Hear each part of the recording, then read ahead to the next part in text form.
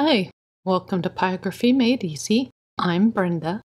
In this episode, we are going to take a closer look at the fur on the Cougar artwork. There are two areas that we will examine: the soft, slightly out of focus fur on the shoulder and the longer fur on the throat. Well, let's get started. Zigzags, razor edge versus flat. Using the razor edge of the shader produces a zigzag with very thin, crisp lines. Using the flat of the shader produces a zigzag with much thicker and softer lines. Soft, out-of-focus fur. Begin by burning a layer of zigzags over the area.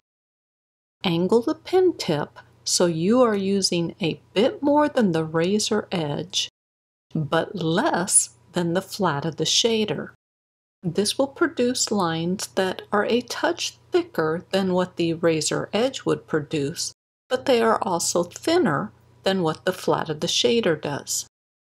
The resulting burn marks will have some individual hairs, but the hairs will not be as crisp or sharply defined like those on the bridge of the nose.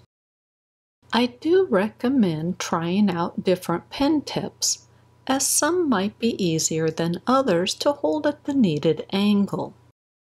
Other than the angle we're holding the pen tip at, the fur is burned following the same guidelines that I've presented for all of the fur that I create. So you burn the zigzags in the fur growth direction. You vary the starting point of each zigzag, vary how long or wide the zigzag lines are, and vary the gap between each line on the zigzag. Apply several layers of zigzags to get tonal depth and more realistic fur.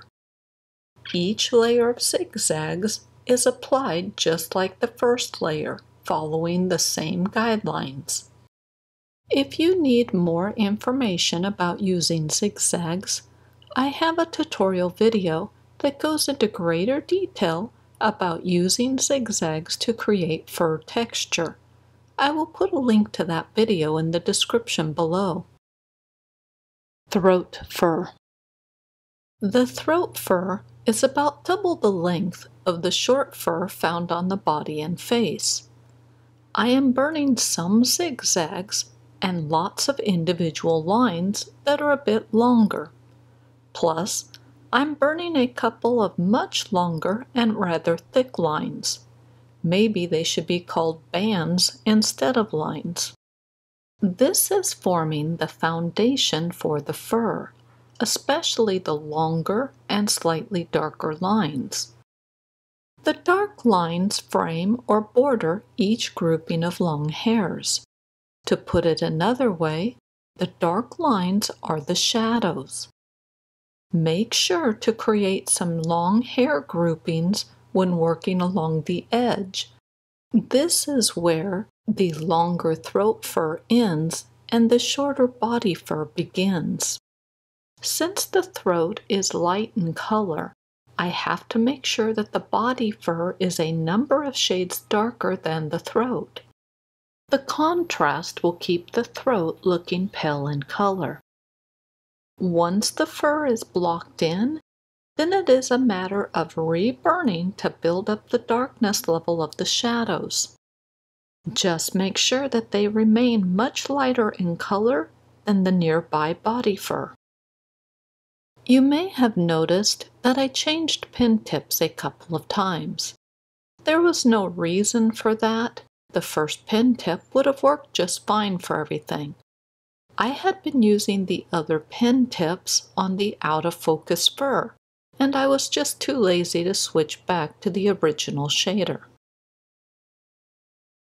Well, that's it for this episode. I hope you found the information helpful. Well, thank you for watching, and I will see you next week.